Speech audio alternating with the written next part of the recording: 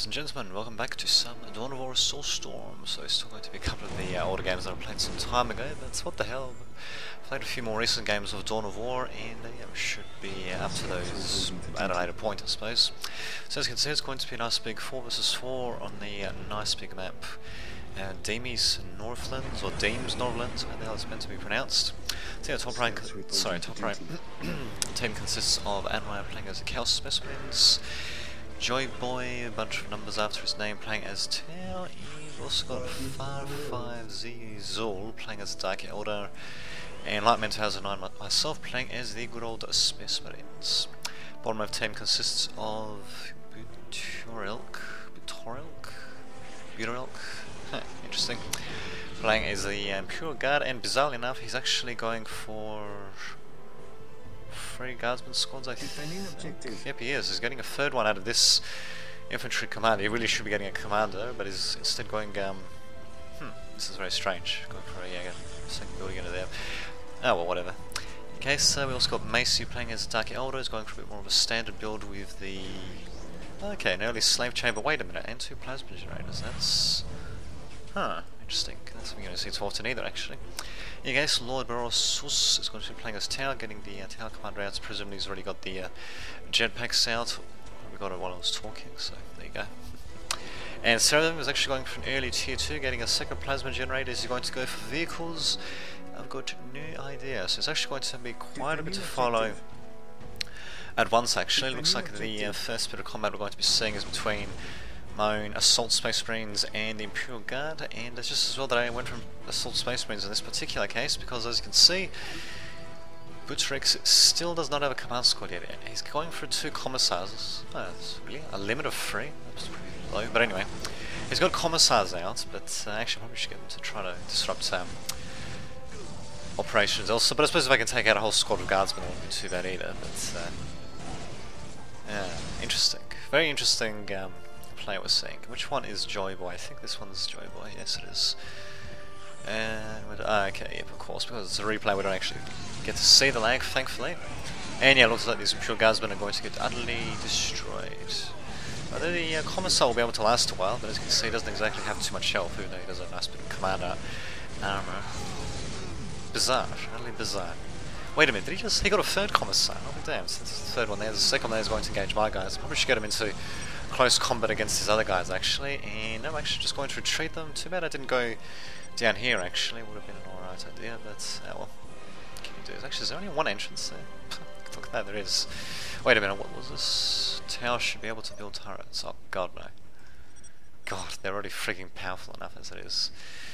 But anyway, there we go. So my Assault Space Marines doing a bit of harassment. Probably could have done a bit more, and yeah, myself saying it's too powerful. Not too surprising. Very bizarre build by Butorilk, going as Imperial Guard like this, but interesting. He's managed to fend me off so far, but Force Commander is going to be coming in. Although still not seeing any regular troops by myself, it's just going to be Force Commander. I suppose you could say Assault Space Marines counts as the regular troops, but you know what I mean. I'm talking about tactical Space Marines. It's a pretty good angle for the Tower Commander, actually. These guys can't get close to him, and he's got being able to engage them with no, pretty much all willy-nilly, really, and they won't be able to do too much. They can fire back at him, but the thing is he can kind of back away. In fact, if he's not careful, he might actually get him destroyed. Nope, instead we actually got cultists going after the Fire Warriors. The Chaos Space Marines, they do have the Chaos Slot attached, and I believe the Tower Commander, I think he's jumped away somewhere, I'm not sure where. And yeah, it looks like my Assault Space Marine charge is going to continue. The Force Commander coming in as well. We're seeing absolutely no micro by this Butorilk guy. Is he actually going to micro his guys now? Yep, they actually is trying to get them to run away, maybe? Or, actually, no, I think they're just being thrown away, basically, rather than running away.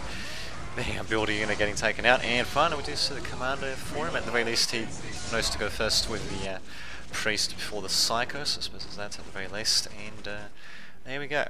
Things are starting to stabilise a bit on the right. The middle is getting captured by Dark Elder player at the bottom left. He's got a couple of warriors, another coming out. So yeah, the only real battles we're seeing at the moment will be between my Assault Space Marines, Force Commander, and the other guys too. Although unfortunately now we've got these bloody mandrakes coming to be a bit of a pain in the ass. Unfortunately I'm going to be forced back. I probably could have actually just tried to go after this listening post instead, but what can you do? A couple of commissars also coming in as well. Very, wow, look at that, very dramatic little sword swing there, to say the least. But there we go. So yes, Butriel managing to actually hold the line, bizarrely enough, in part because of the mandrakes, which for some reason this Macy guy has not stealthed, not really too sure. Huh. Interesting to tell, well, it's kind of hard to tell who's winning. I suppose I've got this middle point here, got this middle point here, but at the same time this has been captured by Dark Elder.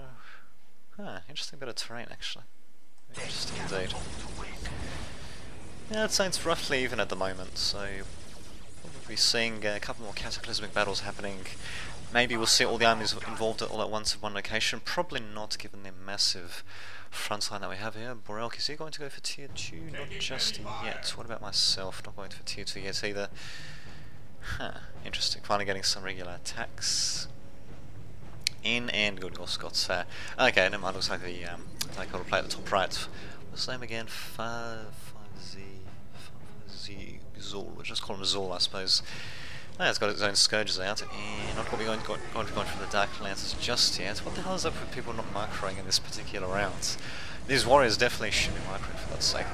Probably could be sending my force commander in to the fray, but nope, I will not. Instead, just see what happens. Mandrakes will come to these other guys as well to do a bit of damage, and at the same time we do finally have a bit of action between the Count Space Marines, Loyalist Space Marines, and we'll we even have them at tier 2 as well. Grey Knight's actually being used on range stance, so I guess I don't want to get too freaking close. These stealth pursuits by Joy are going to want to get out of there though, to say the least, and he is a tier 2 himself actually, so I think I'm supposed to be one of the very few people that are not at tier 2 yet. Thankfully we do have Fire Warriors coming in from Joy Boy on the right to help reinforce, but at the same time Anwar really should be sending up his Chaos Space Marines forward. He's supposed to act as a bit of a shield between the enemy forces and the more fragile Fire Warriors that have got incredible gun ranges, but oh well. What can you do? So a couple of minor skirmishes here and there, a bit of back and forth action, not seeing too much happening there really. At the same time, the Seraph is actually a fortifying position. First of a heavy bolter turret before upgrading the listening post. If I was him, I'd just upgrade the damn listening post, because not only does it put an Astral gun on it, it actually increases the requisition rate as well. So damn good stuff indeed. So in the case, my army, Mala's army, Zul, is also starting to rampage around. I suppose you could say the bottom left flanks of the actually, god damn, still not at tier 2 yet, of the Pure Guard, and then we're finally going to tier 2. Is he actually still tier 1 himself? He is. Very bizarre indeed. Need to think. And there we go, finally my attacks coming in to join fray. What the hell are these guys doing? They just jumped a few centimeters forward. It does not make any freaking sense, but in any case, going to get into another melee. I probably should be detaching my force commander. Looks like I've also got the Bionics upgrade as well for my Space Marines. My Soul Space Marines are going to go to town on these Imperial Guardsmen at the very least. Unfortunately, they probably... oh no, never mind. The command squad is probably going to get whittled down. But yeah, so my force commander, I should have just... why the hell is he stopping? Can't talk about bloody... no, he actually had 2 priests there rather than priest and a psyker. Oh, interesting. But so yeah, in either case, he probably should not have sent his command squad out like this. But so what can you do? This post has not been upgraded just yet, which kind of sucks. And there we go. Now I'm going to be going into melee against them. But really, I should just detach. Should have detached the. Wow. I should have detached the force commander. What can you do? Let's just get a nice little cinematic view of this. Actually, there we go. Commando. Also skirmish happening in. Looks like with the command squad out of the way, the rest of the Imperial Guardsmen.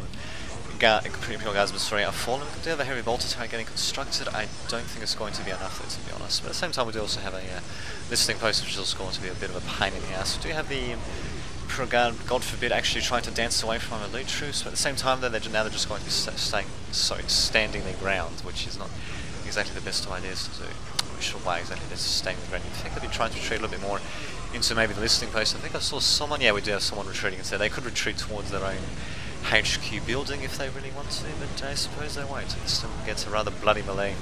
Actually, quite like this angle. It's too bad I didn't do this beforehand, actually. Oh well, in any case, it looks like that battle's pretty much over. Now we've got warriors and Soul Space Marines coming back to destroy the listening post, and I believe Bularic is still at tier 1. He does have a tactical control, I suppose, and he's going to be building under him. It cancels it as well. Maybe it gets destroyed. I'm not entirely sure. Very interesting, very good use actually of the Inquisition ability there by the Grey Knights, doing a bit of damage against these Fire Warriors. I don't see... Well, actually, there are a couple getting killed off here and there. I think these are stealth suits, are they? Kind of hard to tell. Combination of some sort of battle suits and Chaos Space Marines, like quite dead to say the least. Looks like I've finally got to tier 2. Looks like I'm going to be going with a bit of a vehicle based build, so getting the Rhino out first. We're going to have mechanized Space Marines. Too bad I don't have a second squad to fully take advantage of that, but yeah, well, what can you do? I suppose mechanized Space Marines are still good, and probably...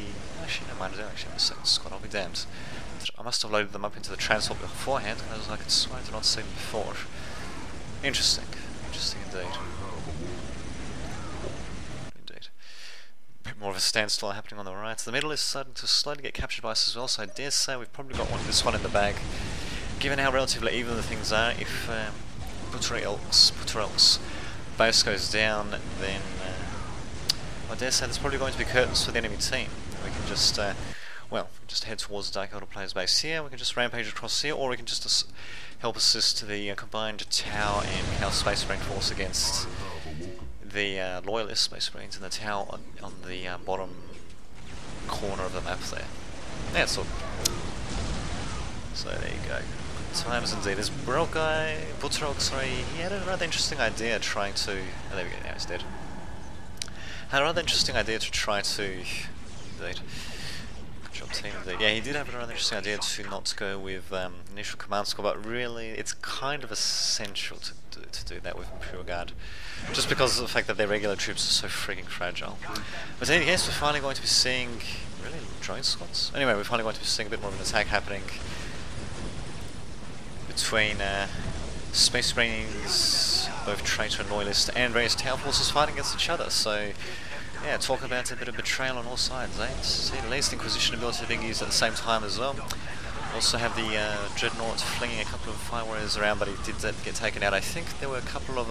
yeah, we did have some stealth suits shooting their fusion blasters as well. We do have our own... Oh, no, never mind, that's Seraphim's Dreadnought from the enemy team coming in to do a bit of damage against the possessed Chaos Space Marines. So in turn, battling the Grey Knights. Now the Chaos possessed Space Marines, you have to keep in mind that they don't actually have demonic armor, they've got heavy infantry armor, as you can see, so the Grey Knights do not actually do bonus damage against them. Even though you'd think that these possessed Chaos Marines, you'd think they should have demonic armor, given that they're kind of demons, so... Indeed. So yeah, in any case, yeah, it looks like things are going to be winding down a bit more of a...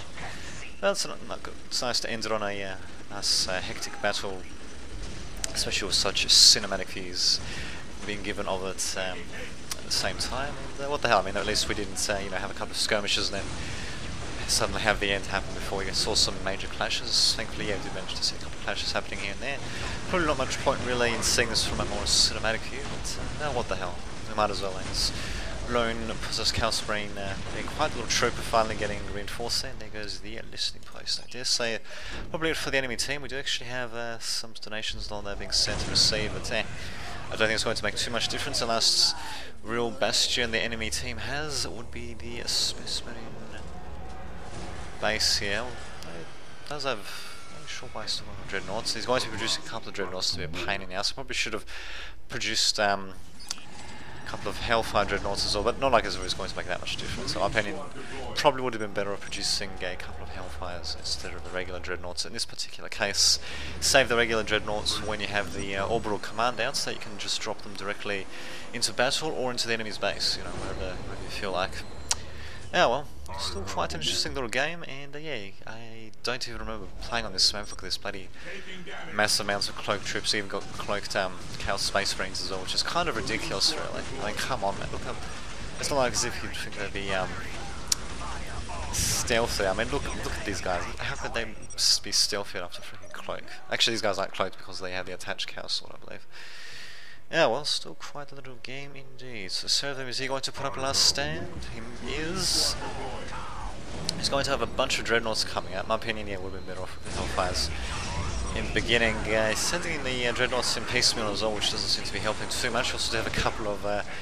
I'll be damned. Nice little orbital bombardment actually going down these guys, and almost turning into a Benny Hill cartoon actually at the same time. Do we have...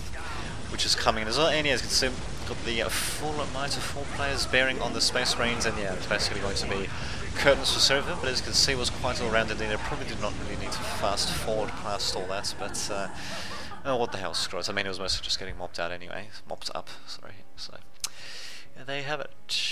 Pretty spiffy little game indeed. So I'll see you all next time. Well, back to some more Dawnable Soulstorm action. Probably going to combine this with the other video anyway, but it's going to be 3 vs 3 on the Vantian coast map. I'll just switch to the enemy's perspective. So top left team consists of Brazuka playing as the Necrons. Topid Shock with 3 Ks. Interesting. Playing as the Tau, and actually he's going to be going for an early builder rather than 2 stealth, so it's interesting little beginning there indeed. So hopefully he'll remember to, in the Jetpacks research, is all straight after them, or straight after going for the Stingwings as well. Drazen Petrolich is going to be going as Tau as well, so this is going to be a bit of a pain in the ass actually. As some would contend that the Tau are a bit overpowered, and I'd somewhat agree with them. They can just be incredibly powerful. In some ways more so than other races if used correctly. In any case, Moon Doctor is actually going to be going for an early tactical control, so presumably to upgrade the Imperial Guardsmen as quickly as possible. Well, he's not getting any grenade launchers or anything for them just yet. A very interesting thing to do. I'm not really sure if I'd agree with that. But still, I mean, this is just like what we saw happening in the previous round, where the Imperial Guard player did not get a command squad out until much later on, and he didn't micro his troops either, actually, so it didn't quite work out too well. Speaking of, actually, is that it? Yeah, it's 2-2. Anyway, speaking of Imperial Guardsmen, we actually do have 3 squads being sent out by Seraphim, who is also just going for a tactical control, so some interesting builds all around. Yeah, indeed. As for myself, going for a much more standard build, just Space Marines. Actually, no, wait a minute. Yeah, now we're going for Space Marine squad after getting the Force Commander out. Drazen Petrovich, he's got Tau Commander, Stealth Suits. Nothing too unexpected. He's probably going to get some Fire Warriors out, but we actually do have Turbochik going for some Vesper's doings of his own around the beginning of the game, although he could have actually gone a bit earlier, but that one. Brazuka, pretty standard build thus far as well. I mean, there's only so much you can really do as the Necrons. In the beginning stages, he's getting crap loads of plasma generators out. He's got the Summoning Core being brought up as well. And he actually does have an early Necron Lord out before getting his first squad of Necron Warriors out. Interesting. I suppose what they could do is they could actually build a couple of quick turrets here and there just to help fortify positions. I mean, their builders are usually durable enough to be able to do that. We'll see what happens. In any case, Morph Doctor is finally going to be upgrading his Guardsman, actually going to be getting him into the field command. He probably should just get him out of there really. Also getting the Imperial Guardsman upgrades as well. There we go, fine, he's going to be going after the Necron Lord. Tech Priest Engines here should probably try to repair this structure actually, rather than just standing around firing his crap little plasma pistols. You can see it does, well, that along with his little mechanical power axe, I believe. Yeah, that's sort of simple on it. Barely does any damage, although it does actually allow the Tech Priest Engines here to tie up squads, bizarre enough. Looks like a friendly turret getting taken out, which kind of sucks. What can you do? Thankfully, my own Space Marines are coming.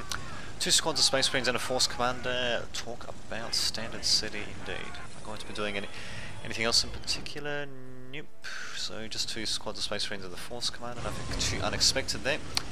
Most Bestowings are going to be a bit of a pain in the ass, especially since there's no command squad by either Imperial Guard player, which in my opinion is a bit of a mistake.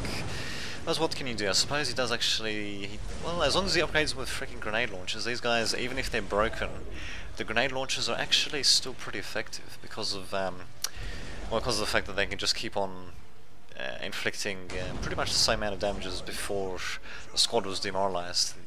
Them being demoralized basically affects their accuracy, among other things, but of course with effect weapons like grenade launchers, it doesn't really make too much of a difference, although you'd still be better off, you know, not allowing them to get broken in the first place. In fact, I'm surprised... no, he's actually going for tier 2 before getting an infantry command. I'm surprised he doesn't actually have a commissar. I'm surprised that neither Imperial Guard players have actually got any commissars for their squads. I don't know if you need an infantry command for that or not. Huh. Interesting.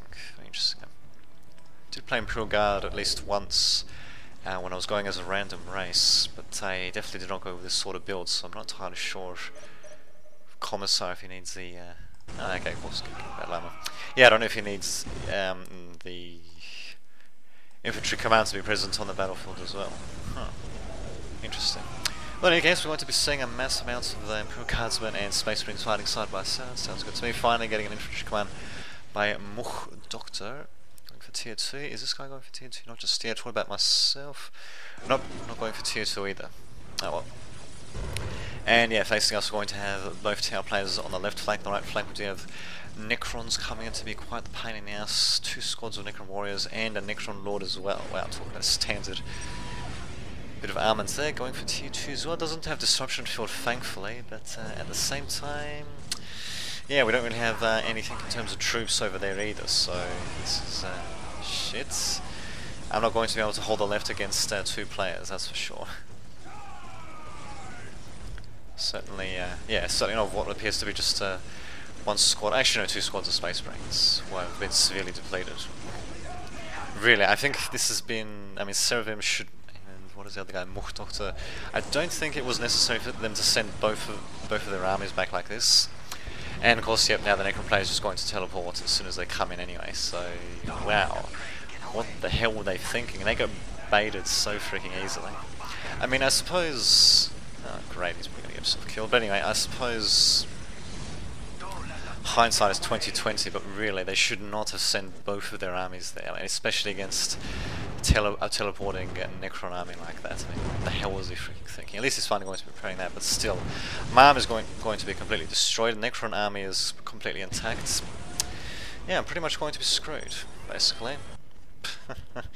And that probably means that, well, that of course means that the Imperial Guard players will be next, so they're kind of shooting themselves in the foot by devoting a ridiculous amount of resources to a freaking army they can just teleport like that. I mean, really, what the hell are they freaking thinking? What they should have done is they should have just left, one of their own armies here and left 2 against here, after we assessed where the opponent's armies were. I mean, we would have had a pretty good idea that both tower armies would have been on the left flank, which basically meant that we either needed 2 Imperial Guard armies there and maybe 1 Space Marine army to the right, which wouldn't actually make much sense, or 1 Imperial Guard army to the right and 2 armies, well, the Imperial Guard army and the Space Marine army to the left in this particular case. But no, why not just send everything back and yeah, I'll just try to fend 2 armies off by myself. That sounds like a great idea, and they ended up doing nothing against the Necrons anyway, so I think I can tell how this is going to end, to say the least. I think, actually, unless if the Imperial Guard players can really pull off a hell of a win, I don't see how they're going to be able to win this against 3 armies, to say the least. My base is getting completely ravaged. Probably should actually start a, yeah, probably should get these builders out to start a, buildings, in one of the Imperial Guard players' bases to try to last a bit longer, but, well, the hell, Chimera is being used as main battle tanks. I suppose I do have the nice little multi-lasers, bizarrely enough, and the tower players, they don't seem to have any stealth suits out just yet either, which is interesting to say the least. No money. My god, all he needed was a single commissar, for fuck's sake. He should have got that out before getting the fucking mechanized commands. Because really, I mean, all you need is 1 commissar, you get him to use the execute ability, and because it's an area of effect ability, it's, well, it basically enables all of your squads near him to fire their las guns at a much higher rate, and of course it makes them immune to morale damage as well. So I mean, really, gosh, it was rather interesting, for them not to go for infantry commands initially, but still.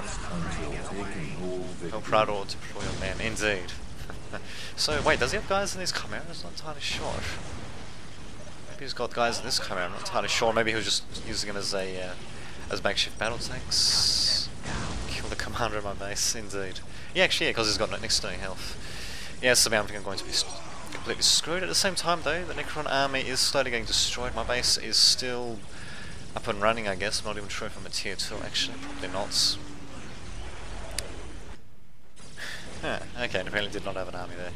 But yeah, my base is going to get so destroyed, though, so yeah, this is not going well for myself. I suppose on the other hand, the Necron army will get slowly destroyed. I think he's teleported much of his army, this Brasaka guy has teleported much of his army back here. He's going for tier the hell is this thing anyway? This is like the sacrificial circle or the sacred artifact building basically, but just for the Necrons. So he's at tier 2.5, you can say. Capture and my god, no one's even captured that yet, while the enemy team has of course captured theirs. Wow, this is just going great, and they've captured both the middle ones as well. Yep, probably going to get completely destroyed. Oh my god, why? How could they let themselves get baited like that? That was such a freaking obvious bait as well, for fuck's sake. They sent both their armies over just... God. Well, what the hell? We'll see what happens. These guys are going to get torn to shreds, of course. And yeah, nobody's got any commissars yet. So these are Imperial Guard players. They have a very interesting way of playing the game, to say the least. I mean, it's an interesting play to try to go without the infantry command first, but indeed. But really, they needed to get those commissars out. Where are your troops? They've been fucking dead because I faced two armies while my allies went against a couple of squads of Necrons who basically teleported the second they saw them. Talk about freaking frustrating. Oh well, what can you do? It's still quite a game. I think I might just fast forward actually, since I think it's pretty obvious to anyone how this is going to double teamed exactly. Anyway, it's pretty obvious it's going to freaking win, to say the least, and everything under the stealth suits as well.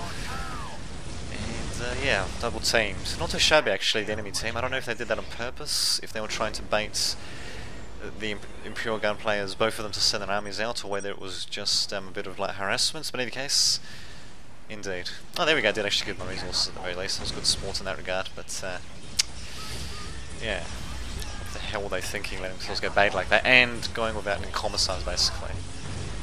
God damn it. I mean, they should at least got the commissars out in tier 1, if that was actually possible. I'm not entirely sure if it is actually, if you have to get the damn infantry command first. But in any case, GG, I actually left it before the game ended, but then again, since all my buildings were destroyed, except for that one, which was... Okay, so I can't actually select this, so it actually was in the process of getting destroyed. Well, as if I would have been able to do too much. Although I did manage to get my servitor up here even.